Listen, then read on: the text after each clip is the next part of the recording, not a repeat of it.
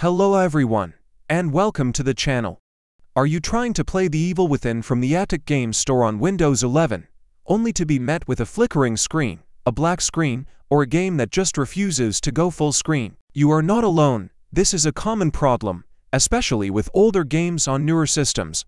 But don't worry, there is a definitive fix that solves all of these issues, and in this video, I'm going to walk you through it step by step. Let's get this game running properly. The first thing we need to do is adjust the game's compatibility settings in Windows.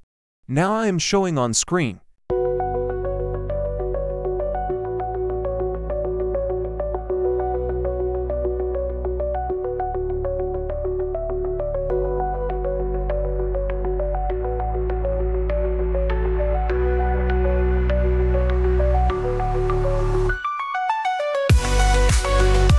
After applying these settings, go back to the Epic Games launcher.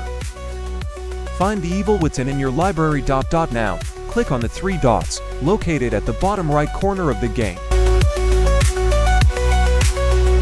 Then look for Launch Options. Click the toggle switch to turn it on. A text box will appear. You need to paste a specific command into this box. I'll have this command in the video description below for you to copy easily.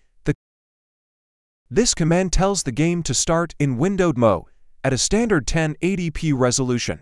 This will bypass the black screen error and allows to finally get into the game's menu. Now, go ahead and launch the game. And that's it. A complete fix for The Evil Within's full screen and black screen issues on the Epic Games Store. No more flickering, no more resolution bugs, just a perfectly playable game. If this guide helped you out, please consider hitting that like button and subscribing for more fixes and guides. Let me know in the comments if it worked for you.